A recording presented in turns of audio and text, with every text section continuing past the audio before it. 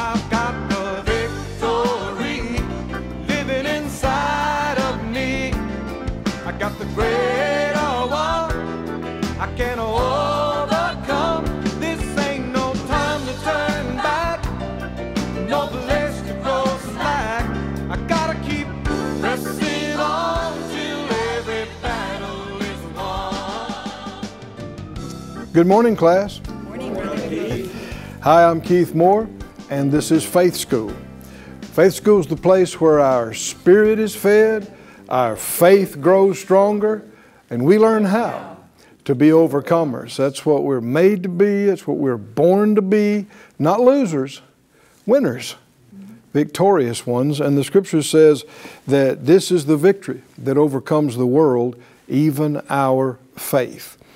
So turn everything else off, get your Bible, something to make a note with, come into the classroom with us. We saved you a seat here to come inside and receive. Let's release faith and believe the Lord to give us exactly what we need today.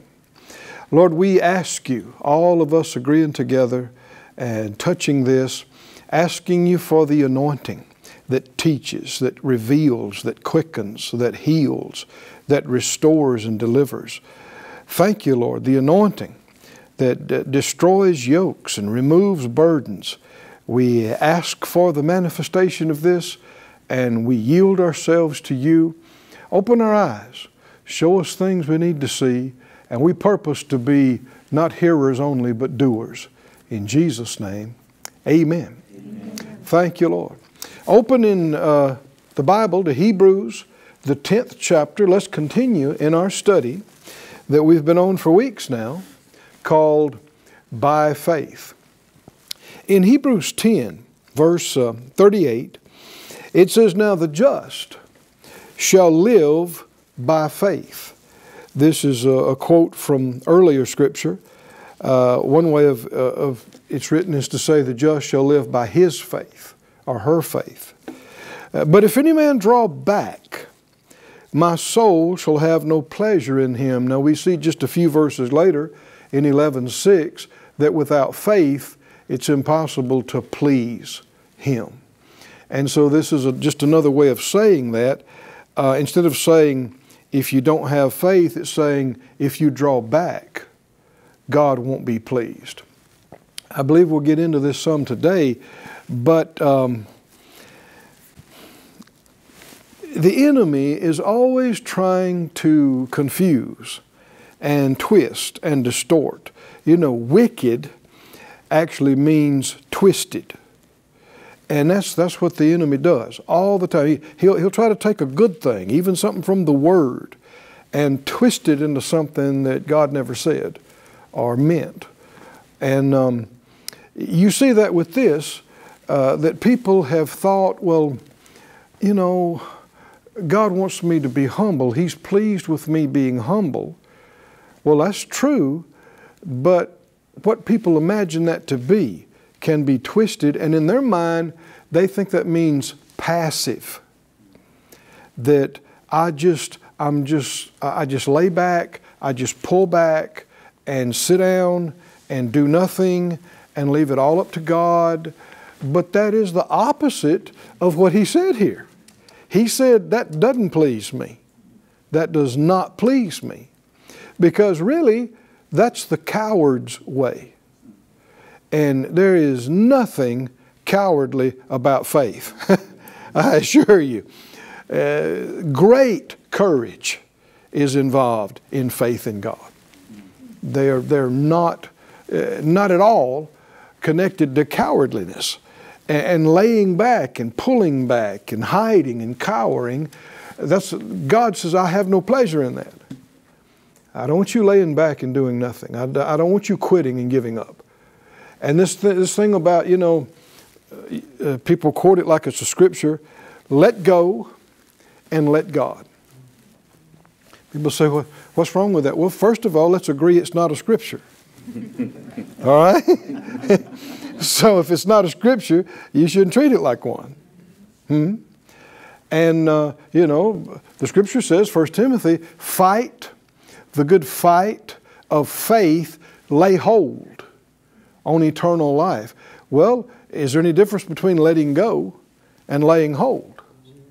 If you're talking about letting go of your fear, letting go of your anxiety, letting go of your worry, casting all your cares over on the Lord, yes, let go of that. But if you're saying sit back and just wait for God to do everything, just leave it all up to Him, you can't leave up to Him what He left up to you. That's shirking your responsibility. That's actually being spiritually lazy and remiss. And that's what He's saying. I have no pleasure if you're just going to lay back and quit and not even try, not even make an effort, and you're going to give up. Faith does not throw up its hands and surrender. And you'll see that more and more clearly as we go through this. In the 11th chapter, let me read the rest of it. He said, but we are not of them who draw back unto perdition. And we need to affirm that and say that. I'm not of those who lay back and quit. I'm not of those who give up, accept defeat. He said, but we're of them that believe to the saving of the soul. And so he goes in verse after verse in Hebrews 11, giving examples, living examples of people, the patriarchs and those before us, who walked and lived by faith and saw amazing things, miracles. And we got all the way down to verse 32, and he said, and what shall I more say? For the time would fail me to tell of Gideon, of Barak, Samson, Jephthah, David, and Samuel, and of the prophets. So he mentions 6 different individuals plus others. He's saying, I hadn't given you an exhaustive list here. I've just given you a handful. But how that faith is the same, whether it was an Enoch centuries and centuries before Joseph or one of these other individuals.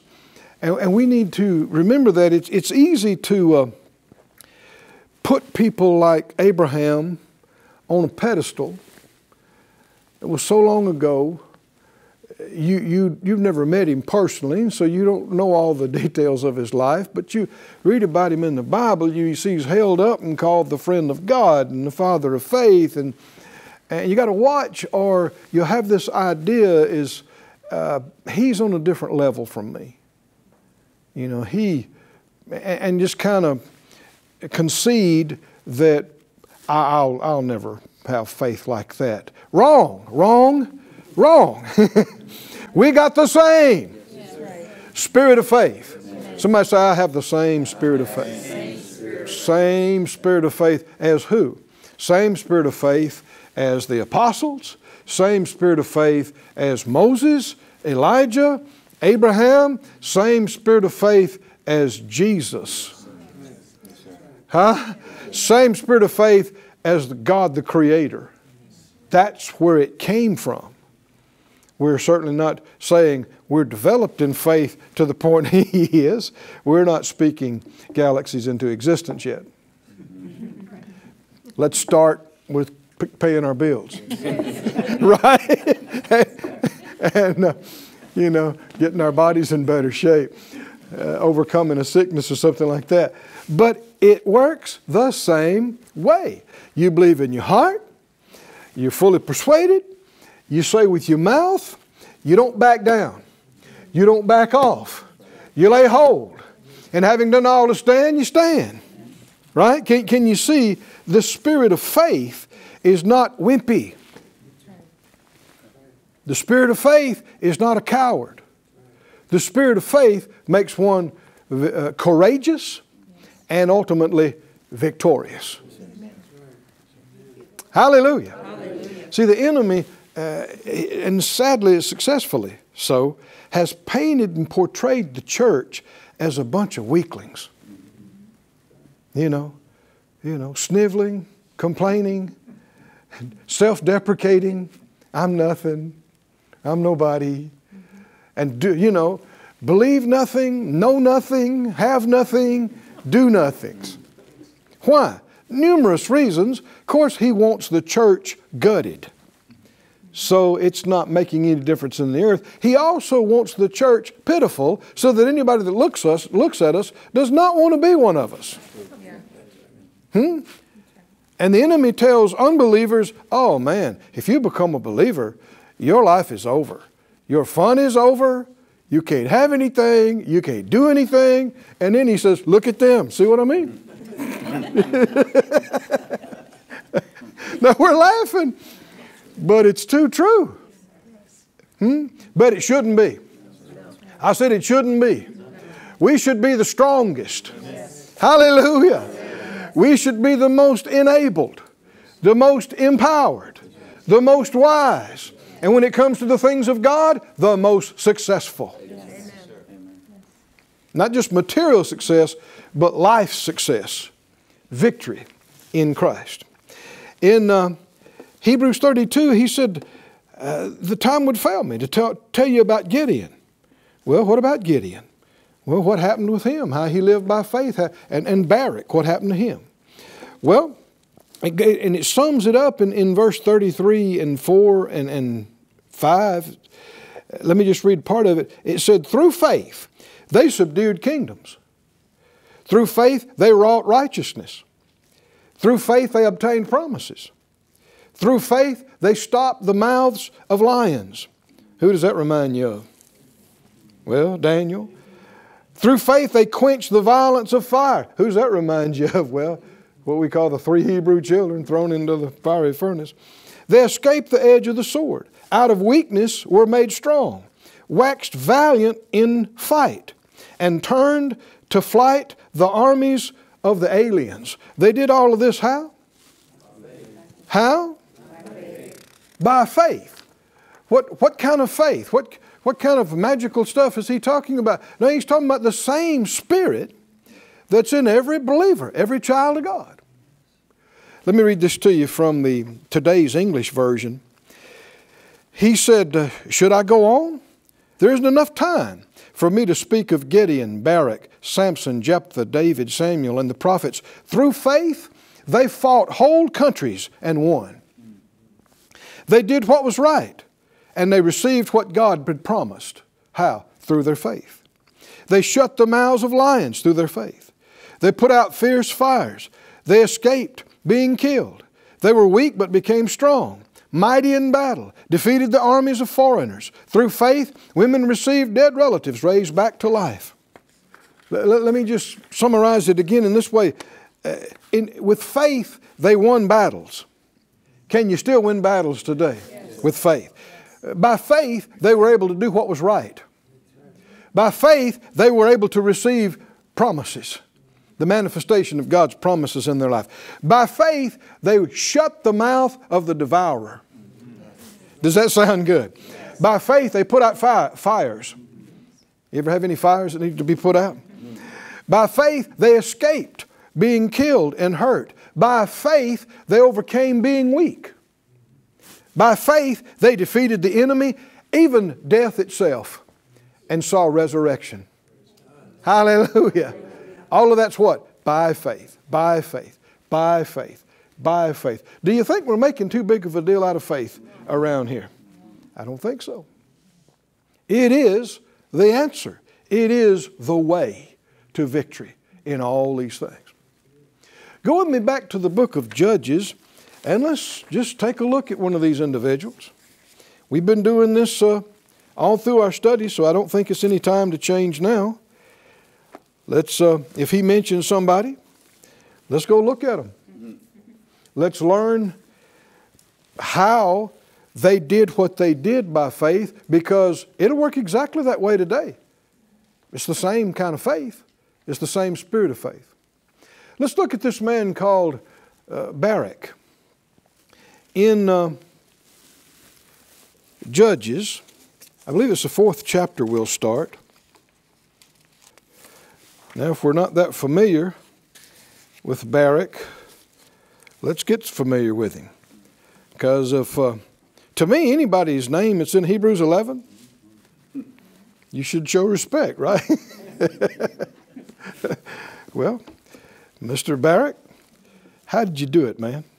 The Bible said in Judges 4, verse 1, the children of Israel again did evil in the sight of the Lord when Ehud was dead. And the Lord sold them into the hand of Jabin, king of Canaan, that reigned in Hazor, the captain of whose host was Sisera, which dwelt in Harosheth of the Gentiles. And the children of Israel cried to the Lord, for he, that Sisera, had 900 chariots of iron, and 20 years he mightily oppressed the children of Israel. In this chapter, this 32nd verse of Hebrews 11, where these 6 individuals are named, several of them are here in the book of Judges. And you'll find in the book of Judges that this basically begins with Joshua's death. And then what followed after that. You know, Moses led the people, and then Joshua did after his death. And then what happens after Joshua, Judges talks about. And you'll see that it mentions leader after leader through generations. A lot of times there's 40, 80 years between verses. You just have to look and see what's going on. But what's happening is the people keep forsaking God. That's the pattern, is that the people forsake God, they quit serving Him, they quit believing Him, they quit trusting Him, they stop obeying Him, and they embrace the beliefs of the ungodly around them. They wind up serving these false gods, Baal and Ashtoreth, and doing abominable things. Well, what happened as we just get through reading, when they would do that, God would leave them to their own devices. And people try to blame God, but that's wrong. The worst thing that could ever happen to a person that chooses to not believe in God is to be left to themselves. Left to do whatever you want to do, and left without God's help. Because it doesn't work to say, I don't believe in God, I don't want to know anything He has to say, I don't want to know anything about a plan of God, but then turn around and say, I want God's protection, and I want God's help, and I want God to bless me. Well, how does that work? You said you don't even believe in Him. The reason I'm saying that is because this is relevant today. Same thing is happening. Same thing is going on. People are pushing God away with one hand, and on the other hand, you see people that say in normal, so-called good times, they say they don't even believe in God. But then if problems arise, they're mad at God. Mad at God? Well, I thought you don't believe in God. See, their spirit knows better. Even though their educated head says they don't believe in God, their heart won't agree with them. Inside them, why? Because you're a spirit. And you're aware, whether on a level, cognizant level or not, that spiritual things are real. So what would happen is when the people really got in trouble, they'd cry out to God, the God that, years ago they decided they didn't believe in. They'd cry out to Him. He'd have mercy on them. He'd raise up a deliverer. Somebody to lead them back out of the woods, back out of the dark, into the light. And somebody that had some faith. Oh, hallelujah. And Barak was one of these individuals. Gideon is one of these people. Samson is one of these people. They're all through this book champions, if you will, of faith. And it's amazing because several of them were unlikely candidates for this from an outward perspective. If you were picking one to be a faith giant, to lead God's people to victory, you probably wouldn't have picked them. But God doesn't look on the outward appearance. He looks on the inside. He looks on the heart. And He knows and discerns people that even though they're not there now, they will trust Him. And they will obey Him. They will believe Him. They will follow Him all the way. And so those who treasure His things, He uses and He gives them more. He's big on stewardship. If you want more faith, the big thing is to use what you got.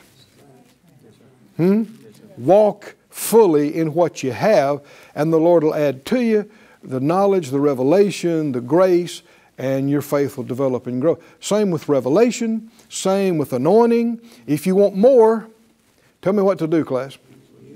Use what you've got. Do you remember in some of the most dire circumstances, like the widow woman that just had a little bit of oil in the house and they're about to come take her sons for slaves. And what does the prophet say to her when she cried out for help? What do you have in the house? What do you got? See, God's going to use what you have, even though it seems so small. If you'll give it to Him, He's a multiplier. He can do a lot with a little. And when they're out on that hillside and there are thousands of people hungry, and He tells the disciples, we'll feed them.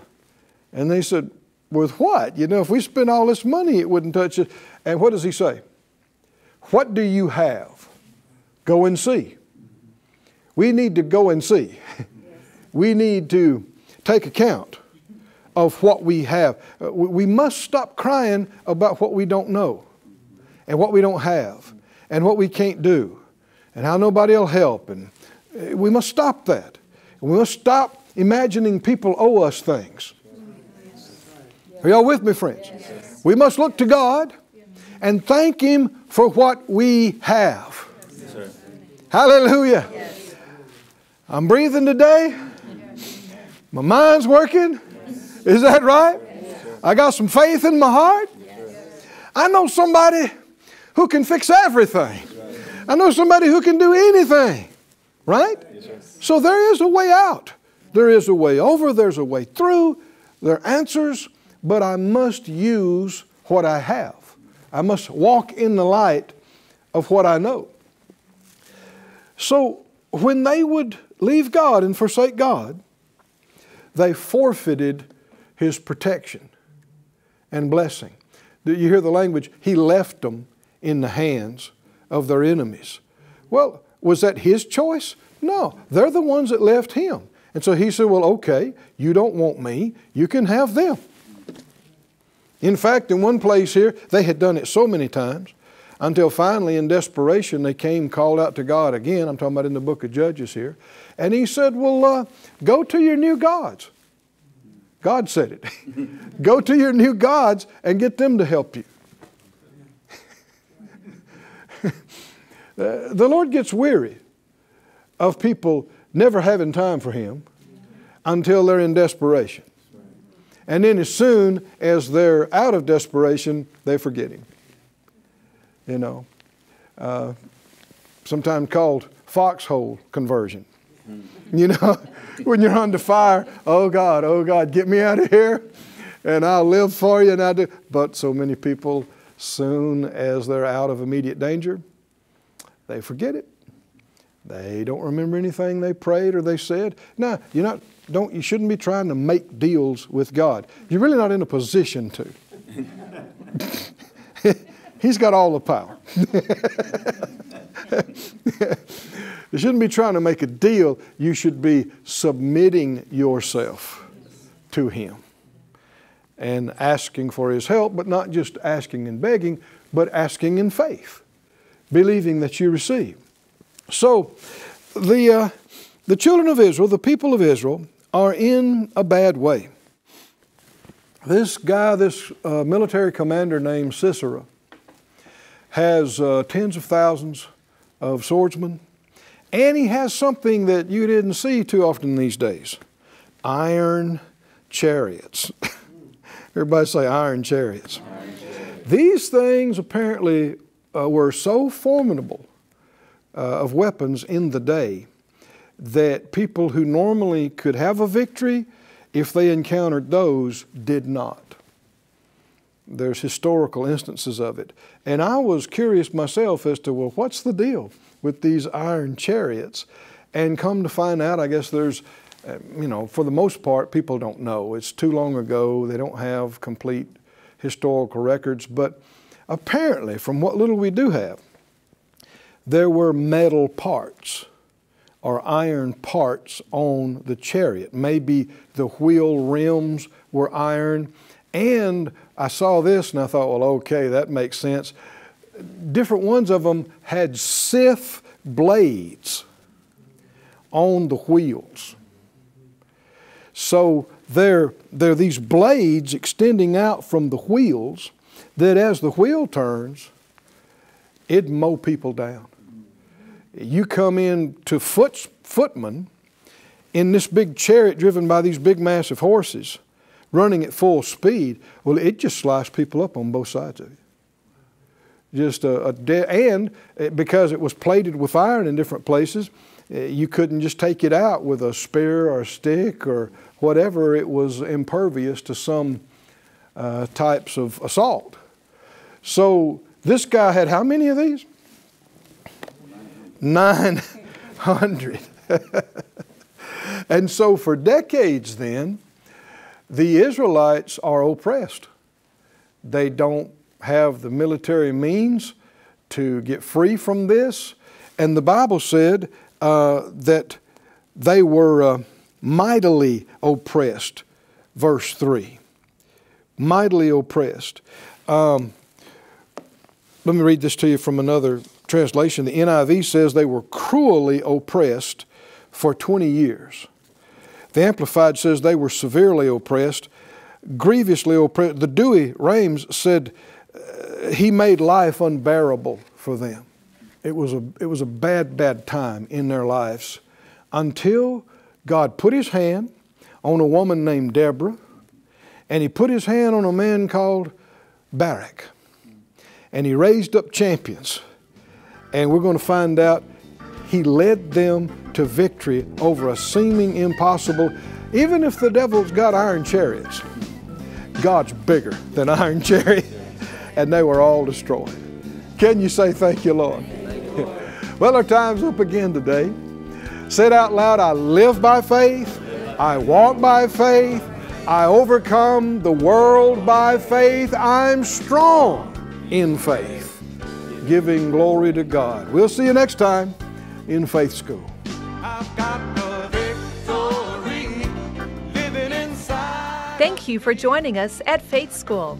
Class is dismissed for today, but you can watch this and other episodes of Faith School free of charge at faithschool.org. For more information, visit our website or call us at 941-702-7390.